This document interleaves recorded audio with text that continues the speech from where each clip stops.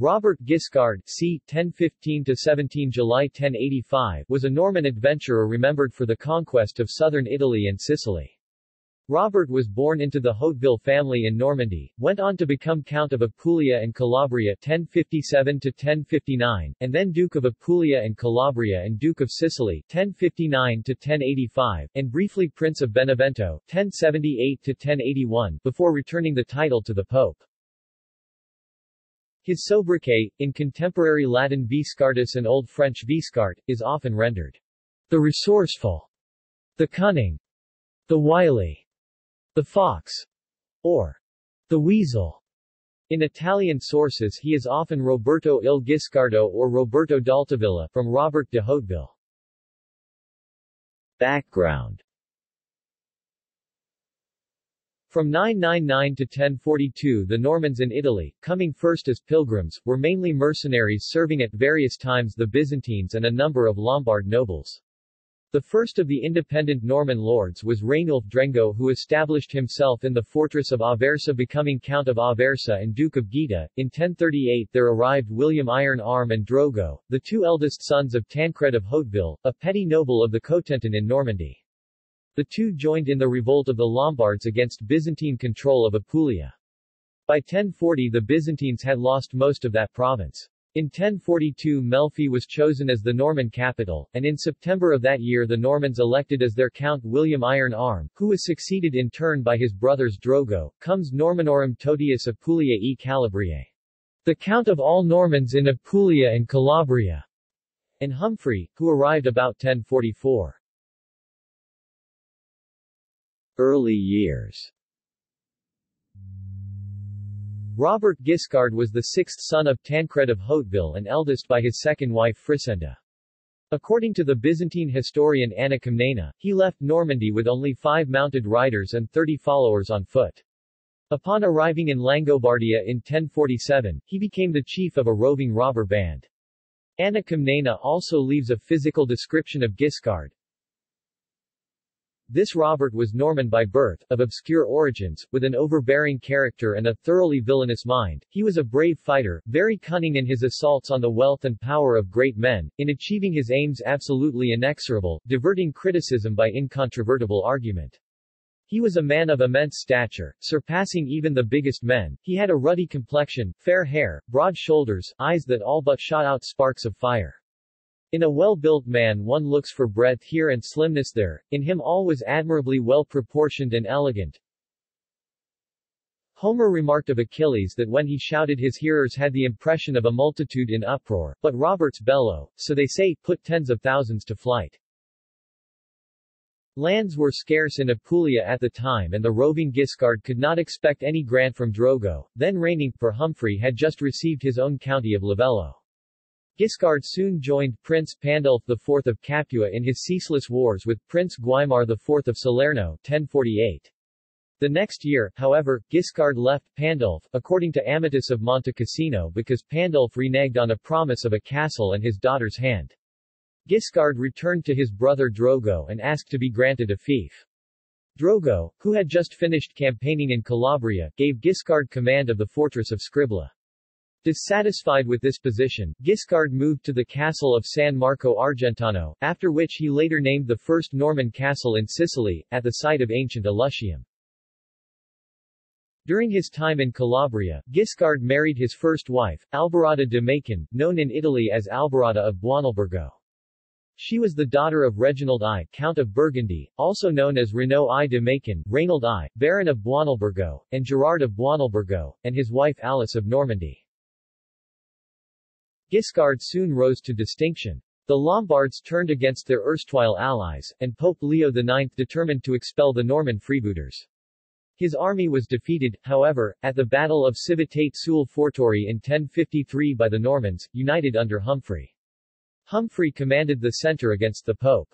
Swabian troops. Early in the battle Count Richard of Aversa, commanding the right van, put the Lombards to flight and chased them down, then returned to help rout the Swabians. Guiscard had come all the way from Calabria to command the left. His troops were held in reserve until, seeing Humphrey's forces ineffectually charging the Pope's center, he called up his father-in-law's reinforcements and joined the fray, distinguishing himself personally, even being dismounted and remounting again 3 separate times, according to William of Apulia.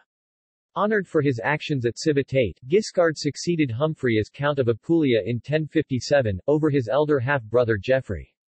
In company with Roger, his youngest brother, Guiscard carried on the conquest of Apulia and Calabria, while Richard conquered the Principality of Capua. Rule.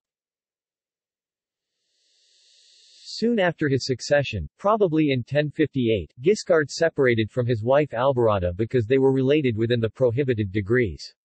Shortly after, he married Sicolgaita, the sister of Gisulf II of Salerno, Guimar's successor. In return for giving him his sister's hand, Gisulf demanded that Guiscard destroy 2 castles of his brother William, Count of the Principate, which had encroached on Gisulf's territory. The reformist papacy, at odds with the Holy Roman Emperor due to the investiture controversy, and the Roman nobility itself, resolved to recognize the Normans and secure them as allies. Therefore, at the Council of Melfi, on 23 August 1059, Pope Nicholas II invested Guiscard as Duke of Apulia, Calabria, and Sicily. Guiscard, now, by the grace of God and Saint Peter Duke of Apulia and Calabria and, if either aid me, future Lord of Sicily, agreed to hold his titles and lands by annual rent of the Holy See and to maintain its cause. In the next 20 years he undertook a series of conquests, winning his Sicilian dukedom. Subjugation of Calabria. At the time of the opening of the Melfitan Council in June, Guiscard had been leading an army in Calabria, the first strong attempt to subjugate that Byzantine province since the campaigns of Iron Arm with Guimar. After attending the synod for his investiture, Guiscard returned to Calabria, where his army was besieging Cariati. After his arrival, Cariati submitted and, before winter was out, Rossano and Geraci followed. Only Reggio was left in Byzantine hands when Guiscard returned to Apulia. In Apulia, he worked to remove the Byzantine garrisons from Taranto and Brindisi, before, largely in preparation for his planned Sicilian expedition, he returned again to Calabria, where Roger was waiting with siege engines. The fall of Reggio, after a long and arduous siege, and the subsequent capitulation of Silla, an island citadel to which the Region garrison had fled, opened up the way to Sicily. Roger first led a tiny force to attack Messina but was repulsed easily by the Saracen garrison. The large invading force that could have been expected did not materialize, for Guiscard was recalled by a new Byzantine army, sent by Constantine X Doukas, ravaging Apulia. In January 1061, Melfi itself was under siege, and Roger too was recalled. But the full weight of Guiscard's forces forced the Byzantines to retreat and by May Apulia was calm. Sicilian campaigns. Guiscard invaded Sicily with his brother Roger, capturing Messina in 1061 with comparable ease. They landed unsighted during the night and surprised the Saracen army. This success gave them control over the Strait of Messina. Guiscard immediately fortified Messina and allied himself with Ibn at Timna, one of the rival emirs of Sicily, against Ibn al-Hawaz, another emir. The armies of Guiscard, his brother, and his Moslem friend marched into central Sicily by way of Rometta, which had remained loyal to al-Timna. They passed through Frisano and the Pianura di Maniaci, where George Maniaces and the First Hautevilles had distinguished themselves 21 years prior. Guiscard assaulted the town of Century, but resistance was strong, and he moved on. Paterno fell, and Guiscard brought his army to Enna, then Castrogiovanni, a formidable fortress. The Saracens sallied forth and were defeated, but Enna itself did not fall. Guiscard turned back, leaving a fortress at San Marco di Lunzio, named after his first stronghold in Calabria. He returned to Apulia with Sicolgaita for Christmas. He returned in 1064, but bypassed Enna making straight for Palermo. His campsite was infested with tarantulas, however, and had to be abandoned. The campaign was unsuccessful, though a later campaign, in 1072, saw Palermo fall, and for the rest of Sicily it was only then a matter of time. As a result of his Sicilian campaign, Guiscard was referred to as Black Shirt Robert, because throughout the campaign he wore elegant clothing with imported dyes that ran together resulting in black clothing. against the Byzantines. Bari was reduced in April 1071, and Byzantine forces were finally ousted from southern Italy. The territory around Salerno was already held by Guiscard, and in December 1076 he took the city, expelling its Lombard prince Gisulf, whose sister Sikelgaita he had married. The Norman attacks on Benevento, a papal fief, alarmed and angered Pope Gregory VII. Pressured by the emperor, Henry IV, Gregory VII turned again to the Normans, and at Ceprano in June 1080, he reinvested Guiscard, securing him also in the southern Abruzzi, while reserving Salerno. In his last enterprise, Guiscard mounted an attack on the Byzantine Empire, taking up the cause of Rachter, a monk pretending to be Michael VII, who had been deposed in 1078 and to whose son Guiscard's daughter had been betrothed. He sailed with 16,000 men, including 1,300 Norman knights, against the empire in May 1081.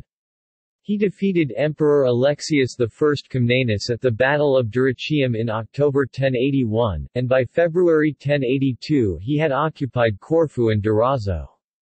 He was recalled to the aid of Gregory VII, however, who was besieged in Castel San Angelo by Henry IV, in June 1083. Also in 1083, Guiscard destroyed the town of Cani, leaving only the cathedral and bishop's residence. Guiscard was allied to Kingdom of Dukla and Constantine Bodin. In 1081 he married his vassal's daughter Jaquinta of Bari to Bodin. In May 1084, Guiscard marched north with 36,000 men, entered Rome, and forced Henry to retreat. A rebellion, or seditious tumult, emeute, of the citizens led to a 3-day sack of the city, after which Guiscard escorted the Pope to Rome. Guiscard's son Bohemond, for a time master of Thessaly, had now lost the Byzantine conquests. Guiscard returned with 150 ships to restore them, and he occupied Corfu and Kefalonia with the help of Ragusa and the Dalmatian cities, which were under the rule of Demetrius Zvonimir of Croatia. On 17 July 1085, Guiscard died of fever at Atheras, north of Lixouri, along with 500 Norman knights. He was buried in the Hauteville family mausoleum of the Abbey of the Santissima Trinita at Venosa. The town of Fiscardo on Kefalonia is named after him. Guiscard was succeeded by Roger Borsa, his son by Sikelgaita, as Bohemond, his son by an earlier wife Albarada de Macon, aka Albarada of Buonalbergo, was set aside. Guiscard left 2 younger sons, Guy of Hauteville and Robert Scalio, neither of whom made any trouble for their elder brothers. At his death Guiscard was Duke of Apulia and Calabria, Prince of Salerno, and Suzerain of Sicily. His successes had been due not only to his great qualities but to the Entente with the Papal See. He created and enforced a strong ducal power, which was nevertheless met by many baronial revolts, including one in 1078, when he demanded from the Apulian vassals an aid on the betrothal of his daughter. In conquering such wide territories he had little time to organize them internally. In the history of the Norman Kingdom of Italy, Guiscard remains essentially the hero and founder, though his career ended in something of a dead end, while his nephew Roger II was the statesman and organizer. Religion. Due to his conquest of Calabria and Sicily, Guiscard was instrumental in bringing Latin Christianity to an area that had historically followed the Byzantine Rite. Guiscard laid the foundation of the Salerno Cathedral and of a Norman monastery at Sant'Eufemia in Calabria. This latter monastery, famous for its choir, began as a community of 11 monks from St. Evroul in Normandy under the abbot Robert de Grantmesnil. Although his relationship with the Pope was rocky, Guiscard preferred to be on good terms with the papacy, and he made a gesture of abandoning his first wife in response to church law. While the popes were often fearful of his growing power, they preferred the strong and independent hand of a Catholic Norman to the rule of a Byzantine Greek. Guiscard received his investment with Sicily at the hands of Pope Nicholas II, who feared the opposition of the Holy Roman Emperor to the papal reforms more. Guiscard supported the reforms, coming to the rescue of a besieged Pope Gregory VII, who had once excommunicated him for encroaching on the territory of the Papal States.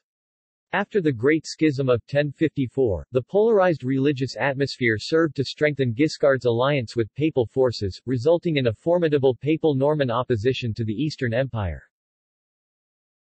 In literature. In the Divine Comedy, Dante sees Guiscard's spirit in the heaven of Mars, along with other warriors of the faith who exemplify the cardinal virtue of fortitude. In the Inferno, Dante describes Guiscard's enemies as a field of mutilated shades stretching out to the horizon. Guiscard was the protagonist of Kleist's verse drama Robert Guiscard, incomplete at the author's death 1811. Historical fiction novels covering the early years of the dynasty, from the arrival of the brothers in Italy to the conquest of Sicily, is covered in Jack Ludlow's trilogy Mercenaries, Warriors and Conquest. Marriage and issue. Married in 1051 to Albarada of Buonalbergo 1032 aft. July 1122, and had Bohemond Emma b. 1052 or after, married to Odo the Good. Marquis married in 1058 or 1059 to Sikelgaita and had Matilda, also Mahalta, Maud, or Maud, 1059 aft, 1085, married Ramon Berenguer II, Count of Barcelona.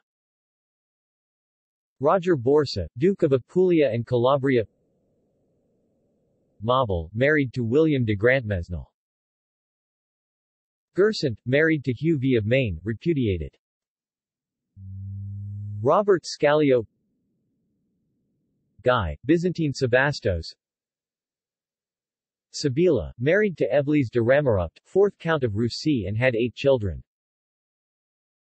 Olympias, renamed Helena, betrothed to Constantine Doukas, son of Michael VII in August 1074, contract broken off in 1078.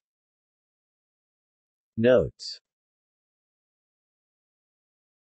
References. Von Kleist, Heinrich Robert Guiscard, Herzog der Normanner, Student Edition, Stuttgart, 2011. Chalandon, F. Histoire de la domination normande en Italie et en Sicile, Paris, 1907. Von Heinemann, El Geschichte der Normannen in Unteritalien, Leipzig, 1894. Loud, G. A. 2000. The Age of Robert Guiscard, Southern Italy and the Norman Conquest. ISBN 0-582-04529-0. Norwich, John Julius. The Normans in the South, 1016–1130. Longmans, London, 1967. Chaplin, Danny. Strenuitas, The Life and Times of Robert Guiscard and Bohemond of Taranto. Norman Power from the Mezzogiorno to Antioch, 1016–1111 AD. Singapore, 2015. Rogers, Clifford J. 2010. The Oxford Encyclopedia of Medieval Warfare and Military Technology, Volume 1. Oxford, Oxford University Press. ISBN 978-0195334036. External links. Medieval history texts in translation at Leeds University. Coin with Guiscard's effigy. Colley, Charles, Medieval Lands Project on Robert Guiscard, Duke of Apulia, Medieval Lands Database, Foundation for Medieval Genealogy.